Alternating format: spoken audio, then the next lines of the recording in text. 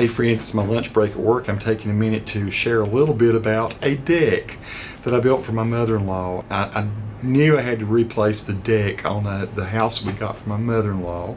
So it was just in bad disrepair, a little house down in Red Springs, North Carolina. I've been looking, I knew I was going to have to replace some rotted places, and the deck was kind of falling apart. It was in very much, again, disrepair, and I finally buckled down and said, okay, I'm going to build this deck. I took it on myself to do it. I built a 16 by 16 deck. Tried to make it to really high standards. The deck that was there before, the legs, it was supported by 4x4s. That were treated, but they had underneath each leg, it just had like one brick that was holding it up. So the ground down there is sandy, but it's pretty solid. And so all I'm doing, I'm going to share before and after and how I rebuilt her deck.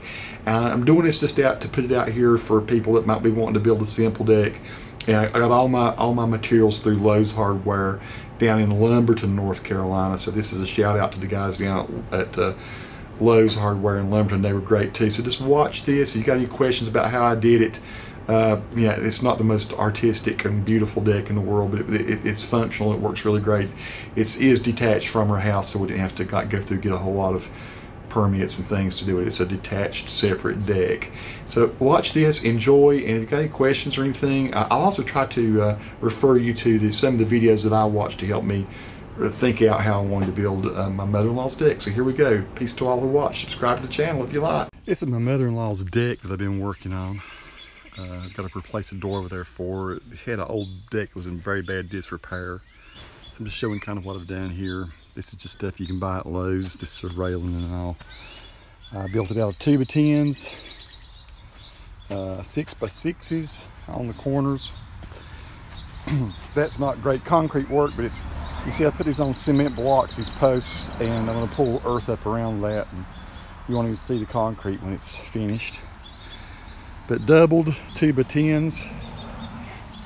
I did carve out some a chunk of this here on the 2x6s so that you could rest these on top of them.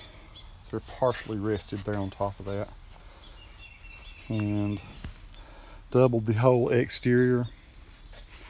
2x10s treated. Put a post down the middle down there. It has 3 supports on it. You can see it's metal jacks. You can get those at Lowe's for about 30 bucks. And we're gonna have to do some repainting there. It's just discolored where the old deck used to be. That piece of redwood over there, that's underneath the plate, I have to pull it out. That was just there so I could set the joists on it, like get the joist plates. Use these joist plates here to hang all the joists. And use big long screws there with my impact driver. I bought one of those Dewalt impact drivers that I kind of talked with a guy from Dewalt. Actually, I bought a bunch of Dewalt stuff. Right there's the impact driver. Boy, that is a rocking, rolling little machine. I have to say, that's one of the best tools I've ever bought. I bought it in a kit that came with this, and I've been pre-drilling some holes with the drill. The drill and the impact driver don't behave the same at all. Impact driver's way just totally bad when it comes to like driving big old screws like those that are holding these posts up. Can't see, they've also got some GRK, multiple other screws in there too, just to double reinforce everything.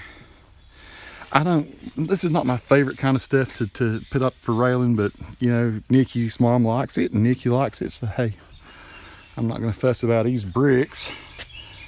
To the space, the height of these things, and it actually came out to where it was about the right height, you can see there. So the bricks are, that's just there. I'm just finished enough of this up. I was going to show you the framing of it. There's Nikki. And getting ready to put the decking down, which is composite decking that I've bought. But that is the construction of everything. I'll also maybe send you some information or some links to some videos I watched to kind of help me get this right in my head about the construction and everything, what I wanted to do. It's this 16-foot span. It's actually, the span is 15.7. The whole deck is 1510 by 1510, and that's so I could have 1 inch either side of the 16-foot pieces of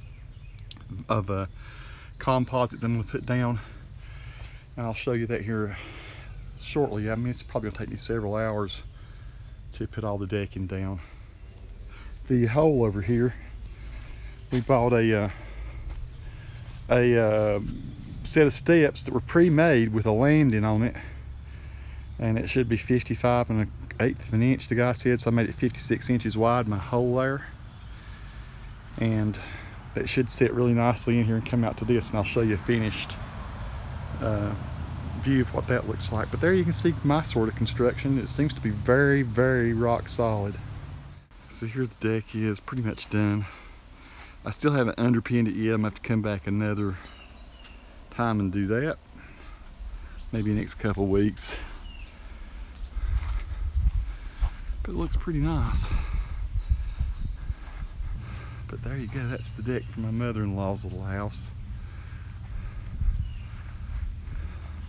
We just finished this morning, had the steps delivered, finished putting the screws down onto all the decking and everything, and there you go. It was work in the heat of eastern North Carolina.